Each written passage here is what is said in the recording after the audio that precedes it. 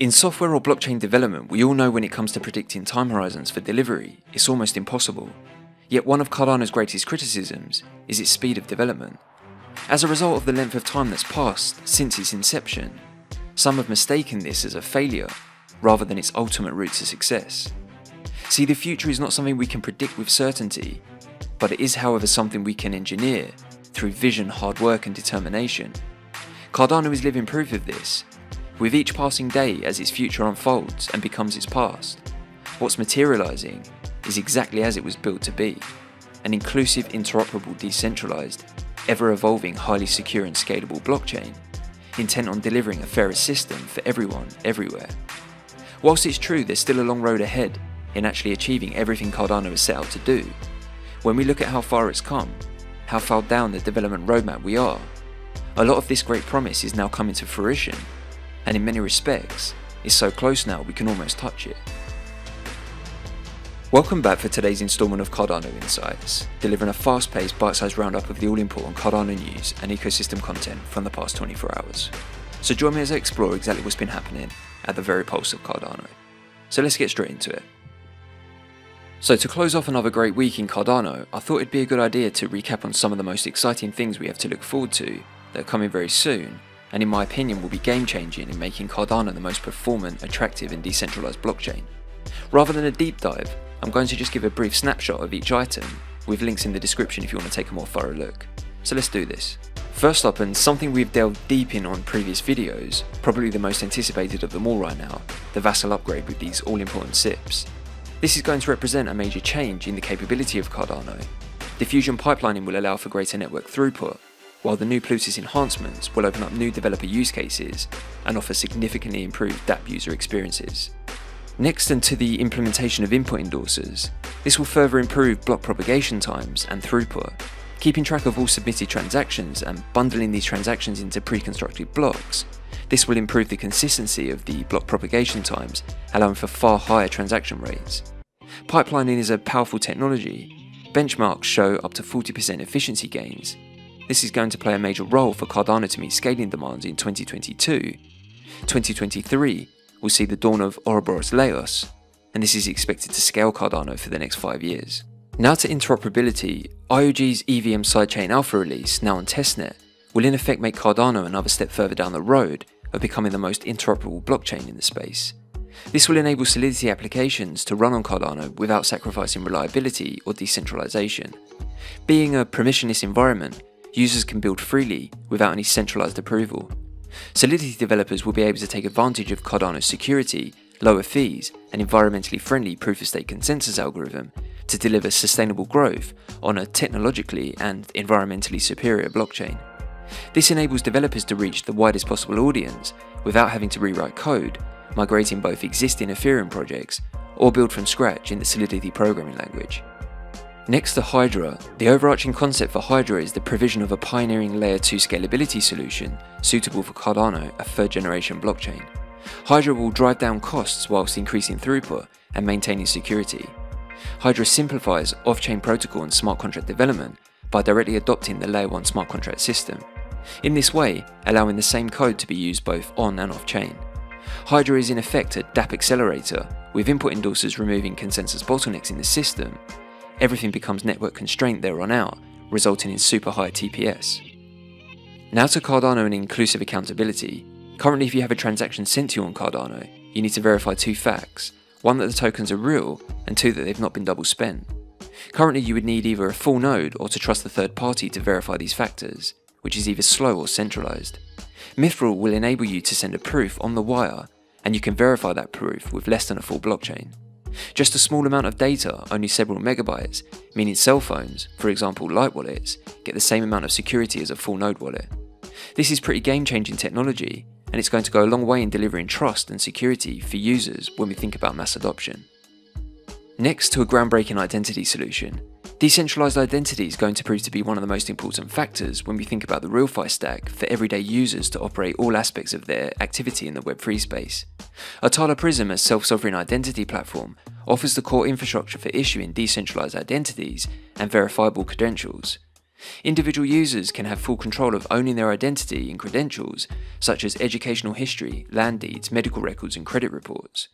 Users can seamlessly choose how they share this information through secure peer-to-peer communication channels. This is the enabler of trust in the connected world. Atala is already being implemented by Ethiopia's Ministry of Education and Dish Telecom, who are piloting this innovative solution. Now a quick look at Marlowe. Marlowe is a programming language developed by IOG for writing and executing financial contracts logged immutably on the Cardano blockchain. Marlowe can be embedded in any language offering financial contracts for blockchain that everyone can code, from individuals, businesses, financial institutions, and governments. It is a domain-specific language for writing and executing financial contracts that allows users to apply their domain expertise to write and manage contracts conveniently without the steep learning curve associated with software development, blockchain, or smart contracts. Now to the highly anticipated Lace wallet from IOG. Far more than just a wallet, Lace is a light wallet platform designed to be the gateway into the world of blockchain, combining a whole range of Web3 features. Lace will enable you to store your digital assets with multi-asset functionality, stake your ADA, vote on-chain, manage identity with its integrated identity center Atala, and safely browse the certified DApp Store Explorer.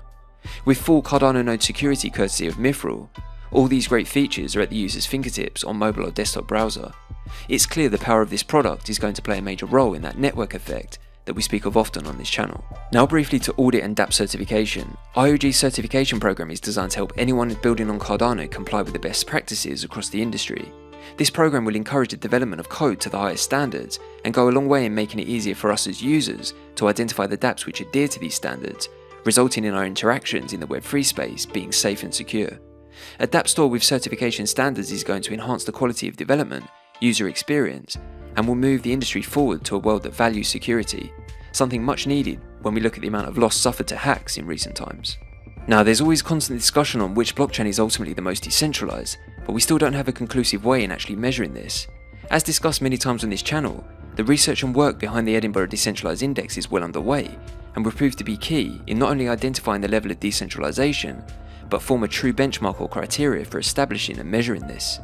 This completely independent body of research is going to lay the foundations for the blockchain space to move forward to realizing true decentralization.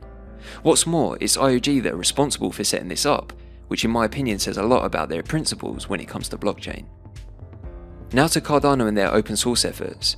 With the Cardano Foundation joining the Linux Foundation as a gold member, as I've highlighted previously, this is a move in the blockchain world that's pretty much unprecedented, and very few get to share a platform with the Linux Foundation. This kind of relationship requires an immense level of commitment to evolving technology. In a fairly short time horizon, we could see Cardano nodes being installed on any Linux machines, literally with one click, resulting in any Linux user being able to process Cardano transactions and/or interact with the blockchain. This opens up a world of possibilities, for example native dApps on Unix being directly connected to Cardano. In terms of Cardano and their desires to become a truly open source platform, this is a real big one. Now to a brief look at Voltaire governance and the members-based organisation. In effect, true governance will be achieved by the community controlling the initiation of the Hopeful Combinator, changes to parameters, the SIP process and treasury management. In the beginning you had the Cardano Foundation, Emergo and IOHK covering governance, ecosystem growth and tech. That structure will now be moving to a members-based organisation which will run the entire bureaucracy of the protocol governance, moving from the original tri-party structure to a members-based organisation where membership is based on merit. With the D parameter soon to be removed in the up-and-coming Half-Fork event, the roadmap in terms of the tech rollout edging closer to completion, and with Dirk working closer with the Cardano Foundation on the members-based organisation, the road to true governance for Cardano is very much underway. Now to something that the Cardano ecosystem specifically in terms of DeFi is in much need of, and is finally going to be a reality in the coming months. After the Vasil HF, we'll see the deployment of Djed, the algorithmic stablecoin. This is going to be a game changer in terms of the utility it brings, and will also go a long way in attracting other blockchain users to come and interact in our DeFi space. Recently they released the Djed fee structure, which I've linked in the description for you to take a closer look. Finally, to something that rather than we're waiting for is in full swing, but I thought was worth highlighting in a video looking at all things shaping Cardano's future. Currently in Fund 9, one of Cardano's greatest weapons is Catalyst, the world's largest decentralized innovation fund. Project Catalyst has awarded over 12.5 million in ADA to over 500 projects, and the fund size has grown from 250,000 to 16 million. This resource is powering the community to collaborate, innovate, and in turn provide real-world solutions through the projects being built. Catalyst has and will continue to play a vital role in the growth of the Cardano ecosystem, and what's great is everyone can get involved in either the voting process or raising proposals of your own to further contribute in shaping the future of Cardano. So that's my bite-sized roundup of just some of the key developments coming soon to Cardano, and marks the end of another instalment of Cardano Insights. I hope you enjoyed today's video and found value in the content, and if you did, then please be sure to comment, share, like, and subscribe to the channel. Your support here goes a long way in helping Sapien reach that wider audience and spread those positive Cardano vibes. We'll be back soon with your daily roundup. Until then, thanks for watching, have a great weekend, and as always, keep it Cardano.